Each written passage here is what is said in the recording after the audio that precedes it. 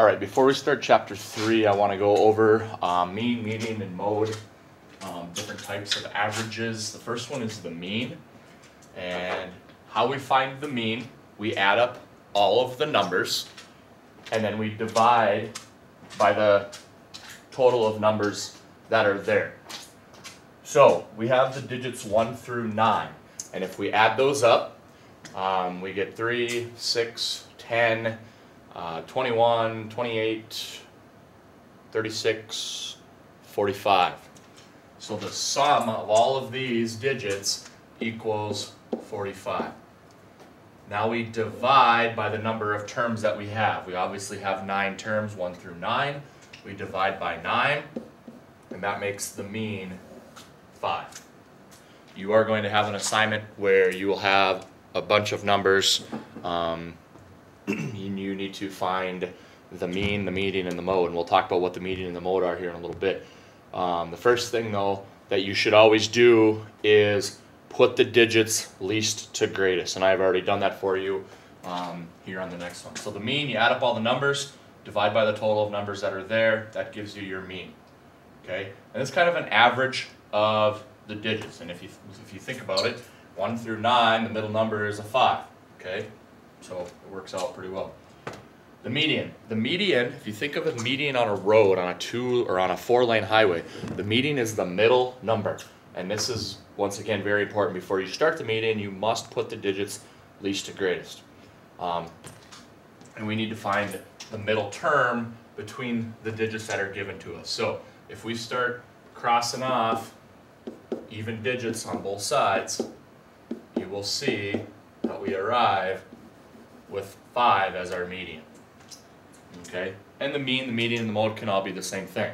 Right now the mean and the median are the same. Now, I had an odd number of digits. I had 9 digits. What happens when I add a 10th digit in there and I just put the number 10 on the end? Okay, if I start crossing things off on both ends, you see that I don't have this middle term in here. Okay, I have 2 terms left. So what you're going to do between those 2 terms, you're going to find the mean. Well, the mean is going to be 5 plus 6, which is 11, divided by 2. And that'll get you your median. So we're going to take 5 plus 6, which is 11, divided by 2. And so now your median is 5.5. It doesn't necessarily have to be a number that is given to you. Okay? But if you have an even number, of terms that they throw your way, you're going to have to add the 2 middle terms and divide by 2. Okay? So that's the median. The mode. The mode stands for most often. Okay? Should be easy to remember. MO, most often. And if you look up here, we do not have a term that appears the most often. They're all the same. So we would actually write down for this one, we are going to put down no mode. Okay? Now, let's say I added a 5, a 4, another 5. Okay?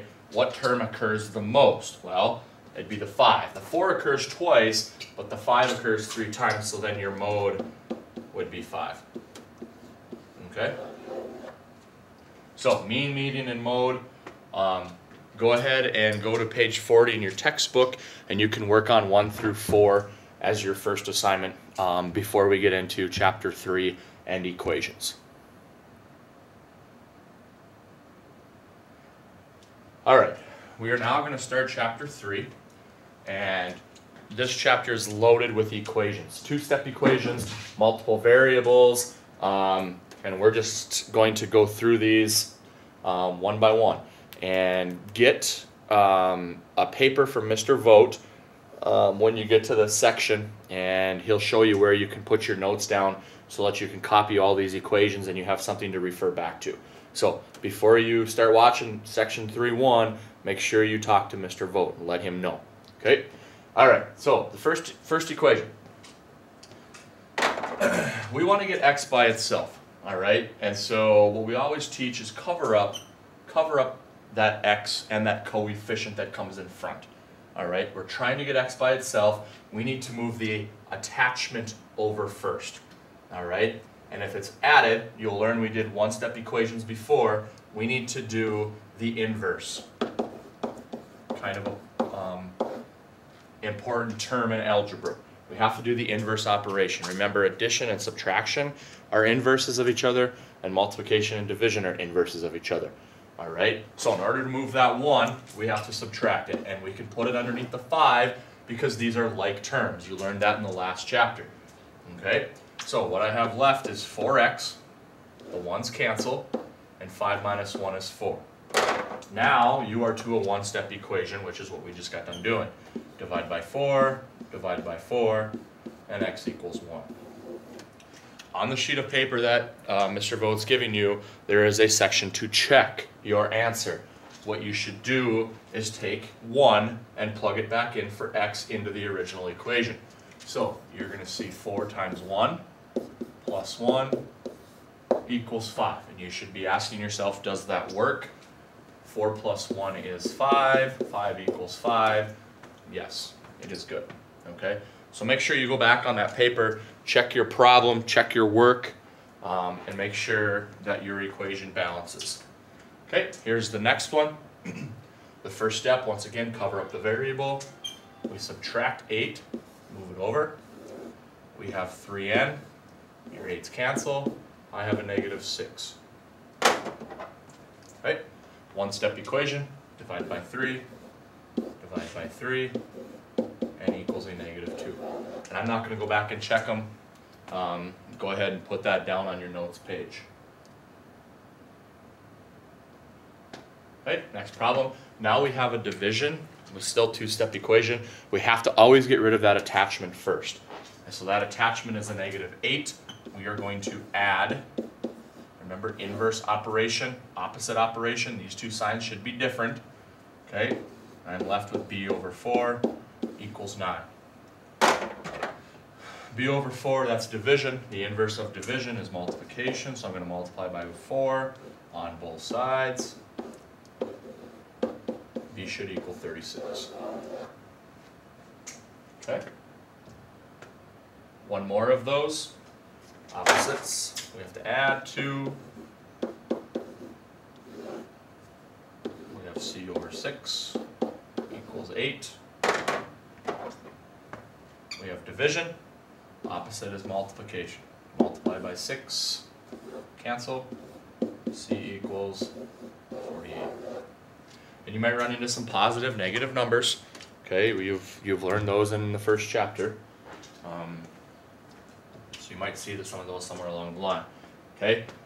All right. So now you see the 12, the 4s. It's switched around. They're gonna appear all over the place. Okay. It could appear over here. It could appear over here. It could appear over here.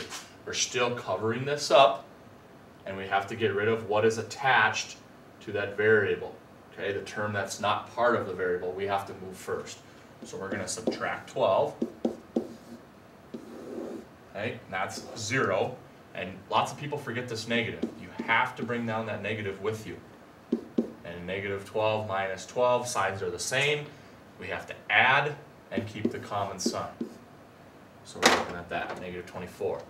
Okay, now we have a one-step equation. We have multiplication, so we need to divide. Do not forget to take the negative with you. Okay, this isn't added, this isn't an inverse. All right, the inverse is doing division. You have to take your negative sign with that 4. And when you divide by negative 4 on both sides, you get 6. Okay, and go ahead and pause the video if you want to try this one for yourself. And here we go. Subtract 6. That cancels. Negative 2m. Don't forget your negative sign. 8 minus 6 is 2. Divide by negative 2 on both sides. We have m equals a negative 1. Okay. And here's your first assignment with two-step equations. If you have any questions, please ask Mr. Vogt. Keep your notes page because there will be more to add to that. If you run out of space on your notes page, ask Mr. Vogt. He's got plenty of them to give to you. But here's your assignment, page 123, 8 through 19, 23 through 26. All right, we will now start section 3.2, and you're going to run into one-step equations, two-step equations, and now it's going to get a little bit more difficult because they're going to add some terms in there that you need to combine before you start the two-step equation process.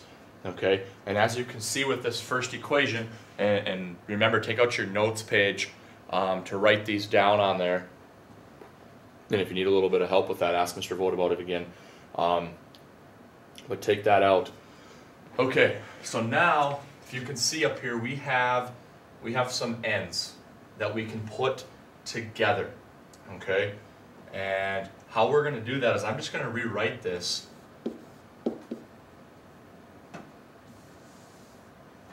to 3n plus 2n minus 40 equals 15. All I did was I rearranged the terms. When you rearrange the terms, make sure you have the sign, like this has a negative 40, make sure that sign is with the 40. And this plus 2n is with the plus 2n. Okay? Now what I'm going to do is I'm going to draw a box around this. And what that's going to do for us is we need to combine those. 3n plus 2n is equal to 5n. Minus 40 equals 15. Now you're right back to your two-step equations that we learned in the previous chapter. So we cover up the variable, move the 40 over. The inverse operation, these signs have to be different. Add 40 over here, and bring down everything that we have left. Okay? Now you're to a one-step equation. Divide by 5, and we end up with n equals 11. Once again, go back onto the far box on your notes page and check your answer. You check your answer. Remember, we plug 11 in for n, plug 11 in for n, and this side, whatever you get over here, should equal 15. Go ahead and check your answer for practice. Okay, now this one's a little bit different, but you're going to see two types of problems. In this section, you're going to see problems with parentheses. You're going to see problems where you have to combine terms. Here we have parentheses. And if you remember back in previous chapter, when we had a number in front of the parentheses, that meant multiplication, and we have to apply the distributive property. And when we apply the distributive property, we take 2 times x. That gives us 2x. We take 2 times a negative 1, and that gives us a negative 2. We still have equal to 6. And what do we have now? We have a two-step equation which we have been working on. So, cover up the variable, add 2 over. End up with 2x, those are gone. 8, divide by 2, x equals 4. Okay, get that copied down, and we'll go on to the next one. This one combines the two types of problems that we just did. It has distribution in it, and then it's also going to have like terms that you have to put together. All right, so the first thing we're going to do is we're going to distribute. Order of operation, we have to do parentheses. We don't have parentheses, but we do have multiplication, so that's going to be next. Okay, bring down the 13, bring down the 2y, and now we can start our distribution. So we take a negative 3 times y, which gives us a negative 3y, and a negative 3 times 4, which gives you a negative 12. And if we look here, we have an equal sign right down the middle. Okay, look over here, what can we put together? We can put together our y terms. When we put those together, we end up with a negative 1y. We still bring down our negative 12. Okay, and we have 13 over here. There's your equal sign. Okay, now you're to a two-step equation. We can add 12. Once again, those two signs have to be different. We end up with 25 equals a negative 1y. Now you have a negative 1y. You have to have a positive variable by itself when you solve for it. So we have to get rid of that negative 1. It's just like having a negative 2, 3, 4, 5, whatever in front. You still have to divide by it. Okay? So what that gives us is y equals a negative 5. And it's okay for your variable to be on the other side. Okay? Not too difficult of a problem here. First of all, identify what are your like terms, and if you look, we can put together our 4 and our 7. That gives us 11. We still have plus x and it equals 10. One-step equation. Subtract 11. Remember, if there's no sign in front of the number, it is known to be positive. It has to be opposite signs. Those are canceled. X equals a negative 1. Go back and check, plug it in, and check it in that available box. Okay, this one here, we only have 2 terms on the left side. They can be put together. 3x plus 2x. We add them. We are to a one-step equation. Divide by 5, divide by 5, x equals 5. Okay. Here's your assignment on page 127, 11 through 19, and 22 through 27. Okay, we will now start chapter 3, or section 3, and what you are going to see here initially is you're going to see variables on both sides of the equal sign. And to keep this as simple as possible, if we can move all of our variable terms to the left side and all of our constant terms to the right side, it'll keep everything unified for us, and that's the way I will proceed teaching this. Okay, we're always going to move our coefficients and variables that are together to the left side and constant terms to the right side. So I'm going to start out, I'm going to move the 3n over here.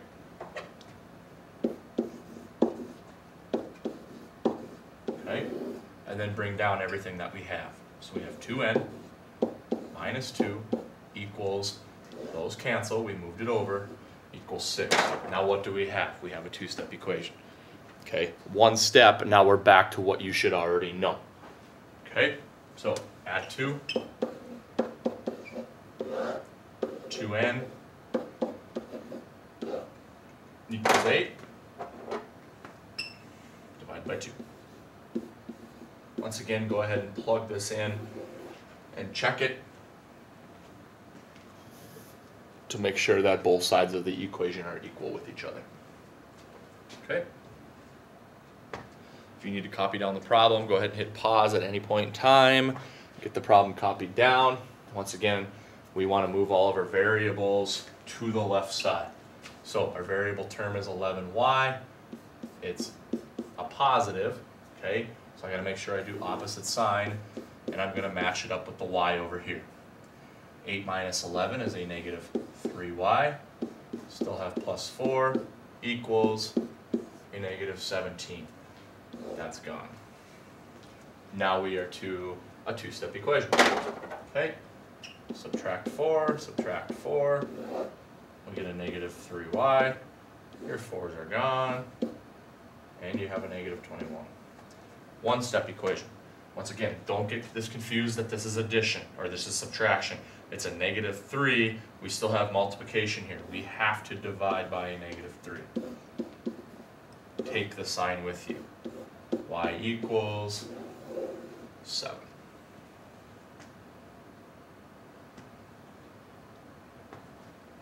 Okay, here's your next one.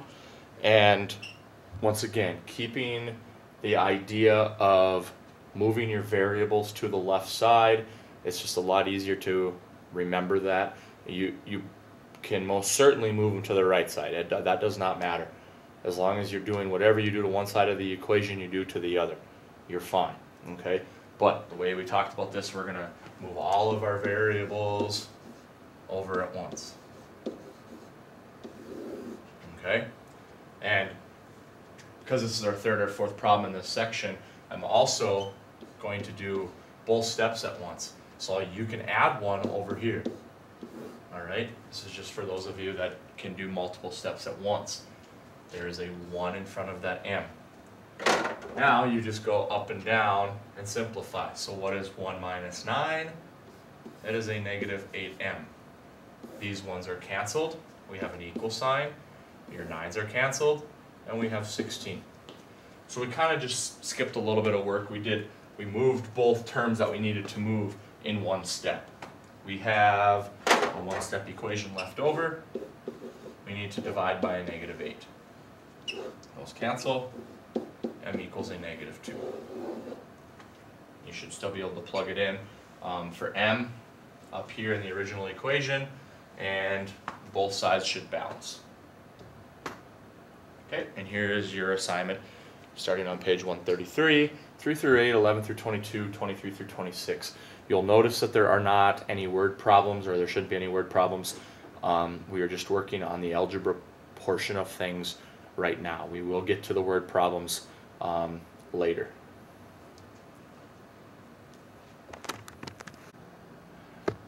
All right, your next assignment will be to do the mid-chapter quiz on page 139. Just do 1 through 15 and turn it in when you have completed it. We will now go on to section 3-4, and this section is on inequalities. So first of all, let's talk about the inequalities and what they are. Your inequalities are going to be less than or equal to, greater than, and greater than or equal to. The way you remember this is if you make an L with your left hand, your left thumb and finger, okay, and you turn it, that's how you remember less than, and then the other one is greater than. Greater than points to the right, less than will point, here if you think of this as an arrow, will point to the left, okay?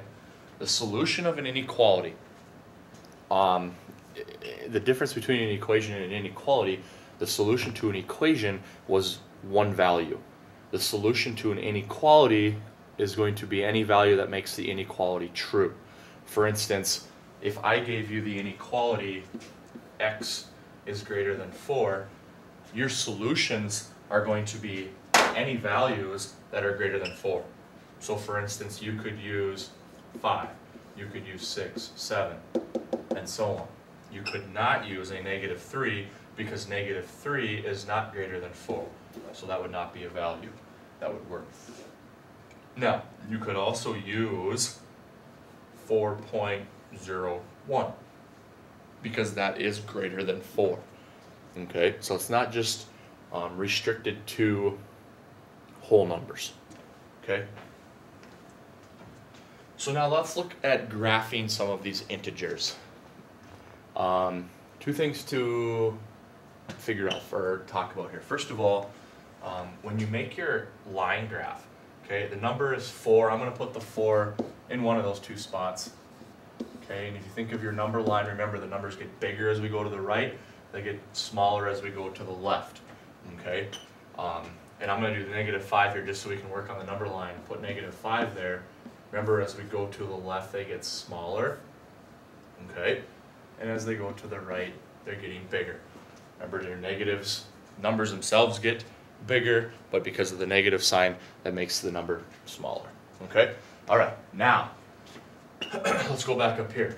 So I want to graph all of the values that are less than 4. What I'm going to do is I'm going to put an open circle on 4, and I want all the values that are less than that. So I'm going to draw up and over. Okay, that is showing me all values that are less than 4. Now, that circle, I am not going to fill it in because it is not equal to 4. Okay, leave the circle open. This one here, I want all values that are greater than a -5. I'm going to put an open circle on -5 and go greater than. Okay, and then let's put up the numbers for the bottom ones. We got 0, 1, -1, -2. All right, and we'll do this one too. Okay, so let's graph this one. This is x is less than or equal to 0. Okay, so I'm going to put this, and I'm going to close the circle. All right, because it is equal to. Equal to is a closed circle. If there's no equal to, it's an open circle. And my arrow is going to point to the left. So this one here is going to be closed because it is equal to, and it points to the right. Now, if you notice, look at the inequalities and look at the arrows. This inequality pretend I had an arrow here, and an arrow there, and an arrow there. The arrow matches up with the direction of the inequality. That is only true, and it only happens that way is if your variable is on the left-hand side of the inequality statement. Okay? If I were to flip this around and the x was over here and the 4 was over here, that would not work. Okay? That little trick only works as if the variable is on the left-hand side. Now, we are given one-step inequalities to solve. You solve them just like an equation. Okay? And there's one rule you have to remember. We'll get to that in a little bit. Okay? But this is going to want you to solve and then graph. So to solve it, we subtract 7. Those cross off. We have greater than. We have a -4. And then they want you to throw it on a number line. So we have -4, -3, -5. It's an open circle on 4, -4, and it points to the right. So that is solving and then graphing. Here's your next one. And if you notice, the inequality is on the right-hand side, and we're going to talk about how we work with that here in a second. So I'm going to solve it first. Okay, 6 greater than or equal to y. Now if you look at this, this says 6 is greater than or equal to y. It would not be correct to do this. Put a closed circle on 6 and go like that because that's the way the arrow. Remember, that does not work for this one, okay? Because if I read this backwards, going this way, it says y is less than or equal to 6. That is why I always tell kids to put the variable on the left-hand side. And when you do that, you have to flip the inequality as well. And if the way you understand that, right here it's pointing to y, so this one's pointing to y. This is what we need to graph. So we have 5, 6, and 7. We're going to put a closed circle on 6, and it's less than. Okay, remember closed circle? And I'll put an X through this because that is not correct. Okay? Same thing. Subtract 9. We get -15 is less than or equal to X. Flip that around. X is greater than or equal to -15. I'm not going to graph it. You should put a closed circle on -15, and it should go to the right. One more. Add 5. We get Z is less than 6. Open circle on 6. Open circle, less than. Pause the video if you need to copy this down. Okay, and here's your assignment with one-step inequalities. Page 142, do 3 through 10 and 12 through 32. All right, section 3.5, and this is very similar to the last section, except this section is going to involve multiplying and dividing with the inequalities. Once again, you solve this one-step inequality just like you solve the one-step equation. Keep that inequality sign. The one thing you have to remember is anytime we multiply by a negative number, and it's the one that anytime we multiply or divide by a negative number, and it's the number that you're moving to the other side of the inequality, you must flip the inequality. Okay, you have to flip it. Now, we don't have any negative numbers here on this first one. Okay, we have division by 6, so we're going to multiply by 6. 6 is canceled, and greater than 42. Okay, once again, when we go back to graphing, just draw 3 numbers, that's fine. 41, 42, 43, it's an open circle on 42, and it's greater than. Okay? Next slide. Here is your negative number. This is what we are going to multiply by. Because it is negative, we must switch the inequality. Okay, so multiply by -4 on both sides. These cancel. I'm left with t.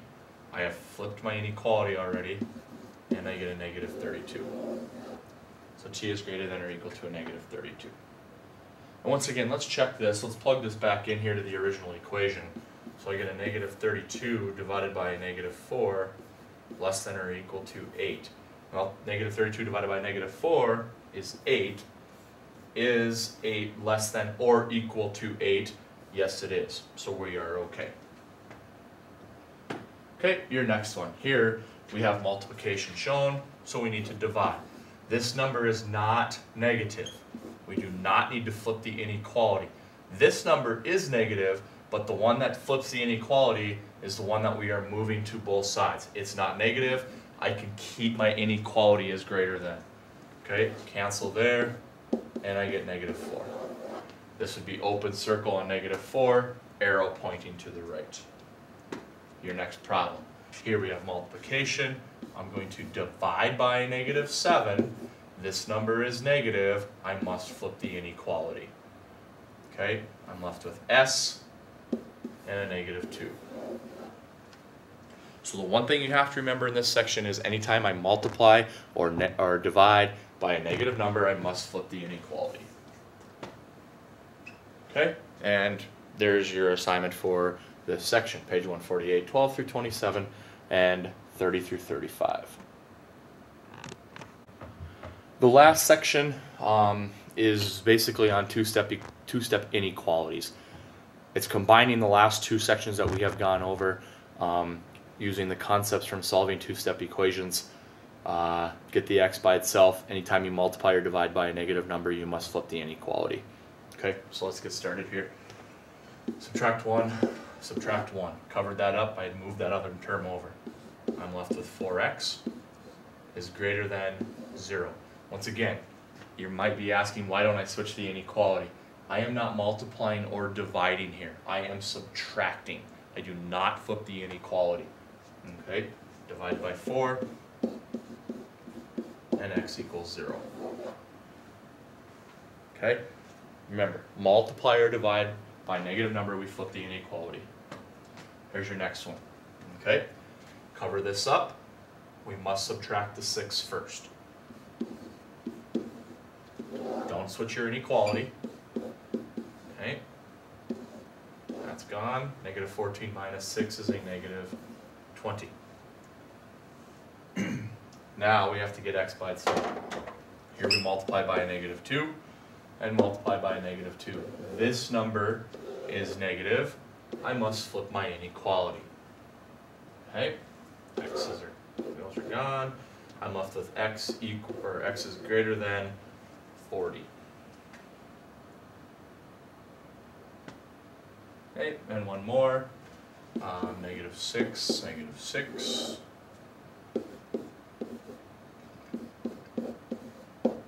One-step equation. Times by 5. I get 20 is greater than y. Remember, make it easier when you graph. Put your y over on the left-hand side. When you switch these two, you must also switch the inequality. So you're left with y is less than 20. Okay. Here is one of the tougher of the problems, only because we have a variable on both sides of the inequality. Keep the same rules from when you were solving your multiple step inequalities. We always get those variables to the left-hand side. So what I'm going to do with that is I'm going to subtract a y here. So I move this y over, that's gone. And I'm going to subtract a 2 over here, so that's gone. Okay, 5y minus y is 4y, is less than or equal. 34 minus 2 is 32. Now you have a one-step equation. Divide by 4, divide by 4. You're left with y is greater than or equal, or excuse me, less than or equal to 8. Okay, and that should conclude this chapter. Your last assignment is page 153, 10 through 21. Remember, after you get done with this section, you need to let Mr. Vogt know You will have the review section at the end, followed by the Chapter 3 test. Here is your review assignment, page 156, 6 through 33. Please do this. Let Mr. Vogt know when you have started it. Ask him if you have any questions, and then you will take your test.